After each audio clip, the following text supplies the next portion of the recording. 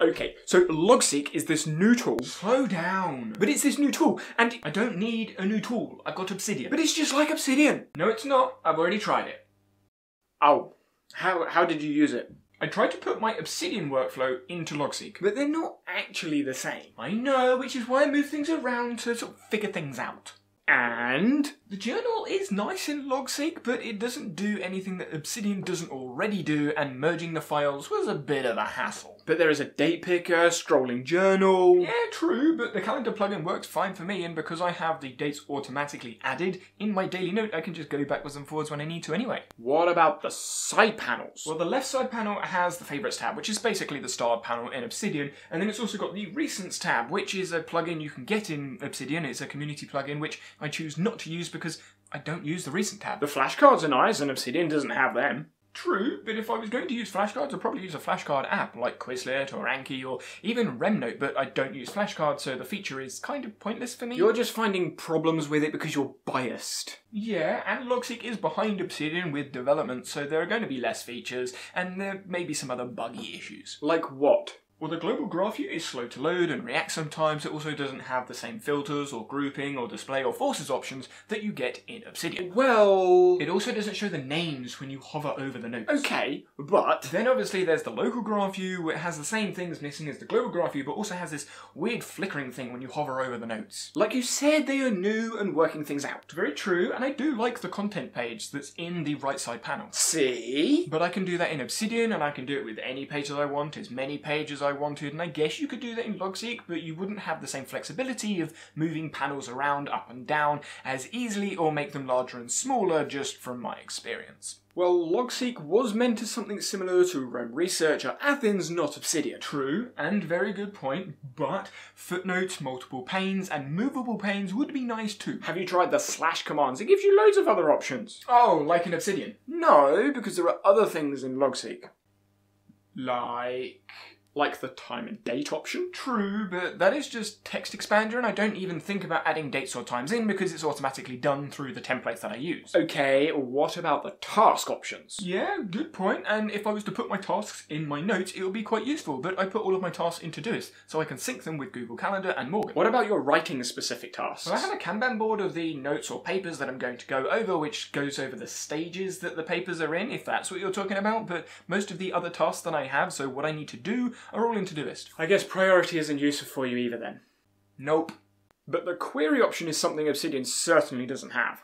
Well, Obsidian does have a native query option, but it's not great, which is why DataView would be the plugin that I choose if I do want to use queries, but I don't use them, so again, don't need it. How do you get through your notes without queries then? By using search, so searching for the name of the page, or searching for words in a page, then backlinks, and then my weekly review, which goes over all of the things that I've consumed over the week. But surely things get left behind. Yeah, if I don't interact with anything, but any new note that comes in that could relate to any of the older notes, well obviously I then put the new note in the old note and then I suddenly see whatever the old notes were and then I can process them if I decide to make it an active project.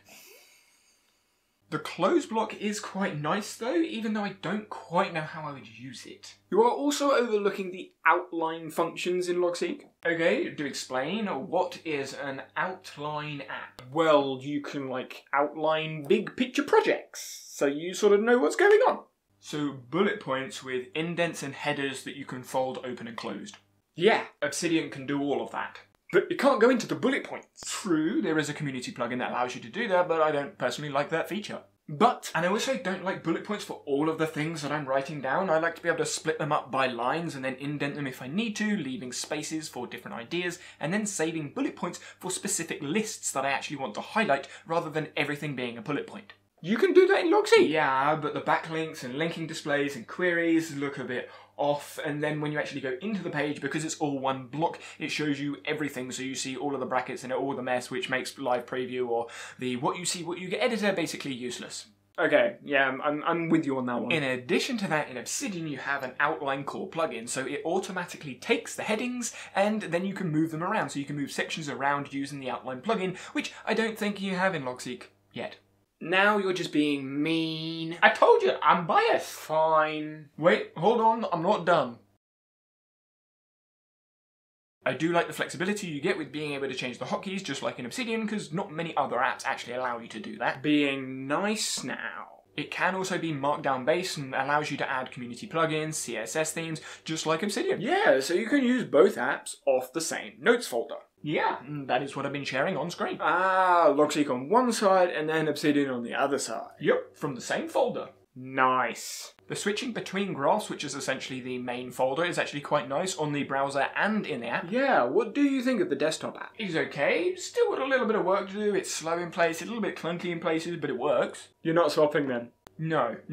Obsidian has got a mobile app, a tablet app, works very well on PC, and from what I can see, the speed is actually better in Obsidian when compared to Logseq because of the development stage, maybe, of the Logseq app, but yeah, that's my preference. Yet, because the team are doing a great job at developing at speed. Agreed, they are doing a really good job and developing very, very quickly, but Obsidian is also developing very quickly. Good competitors. Anything else you want to mention? Only that the PDF workflow could be a little bit challenging depending on where you store PDFs, how you want to save PDFs, where you edit PDFs and that sort of thing with the workflow, but that's going to be personal. Then there's the aliases and moving aliases over to Obsidian. Logseq currently, to my knowledge, doesn't have aliases, so the aliases are actually seen as new pages, which they're not, they're just names to the same page. And then I do want to say that the community on Discord are really helpful, really friendly, really useful, and I will be in there asking how to move forwards with the Logseq because I'm not going to leave it behind because it's a very interesting app, but I'm not going to use it in place of Obsidian. But if you do use the app, I would love to hear in the comment section below how you use it, whether in line with Obsidian, like together with Obsidian, or instead of Obsidian, and just explain that conversation down in the comment section below. So I will see you all there.